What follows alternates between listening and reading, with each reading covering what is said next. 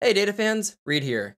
Today I want to talk to you about three things that you should pay attention to when publishing a report to the Power BI service. More specifically, there are three things related to reader mode, which is the view-only mode that people have when viewing apps in a workspace or the app experience in the Power BI service. Certain things regarding the UI and the report design that can be missed because you can't observe these changes today in desktop when you're in edit mode. So I'll want to walk you through these, why you want to consider these, and why it's also important to review the report after publishing to the workspace. Let's go ahead and hop into the Power BI service and get started.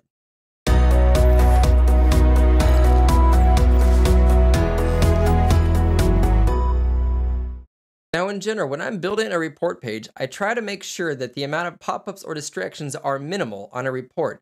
And that primarily buckets into two big categories with a couple of subcategories below them. The first one is the visual header icons, and then the other one will be making sure visuals don't pop in front of each other. So let's first take a look at the visual header icons and ways that we can minimize those and distractions. Again, only things that we can observe when we make these changes in reader mode. So it's good to do a pass-through to make sure nothing got missed after you publish. So hovering over certain things such as a slicer. Now, certain visuals might benefit from having header icons turned on.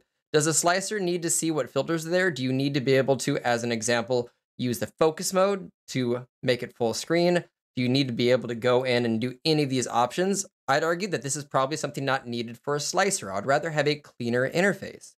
Now, I could go back to Power BI Desktop to make these changes. If I happen to miss one of these things, I actually find that it's fairly quick just to come up to the edit icon in here if I'm in a workspace, which puts me into a report edit mode, just like the Power BI Desktop environment.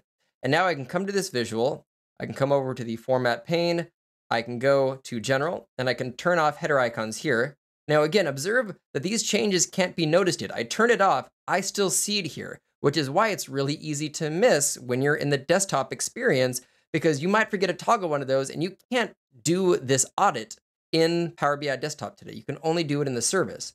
But if I go back to reading view, save my changes, then we can observe those changes as having been put into effect. So we want to, for as many visuals and as objects as possible, turn those off. Similar for shapes. I see a lot of people where they get these little icons popping up for a shape that they might be using as part of the design. In this case, I'm using it to create a scrim or frame around the two slicers to help them stand out. So again, coming to edit mode, selecting this item here, general, turning off the header icons, coming back to reading view, saving the changes.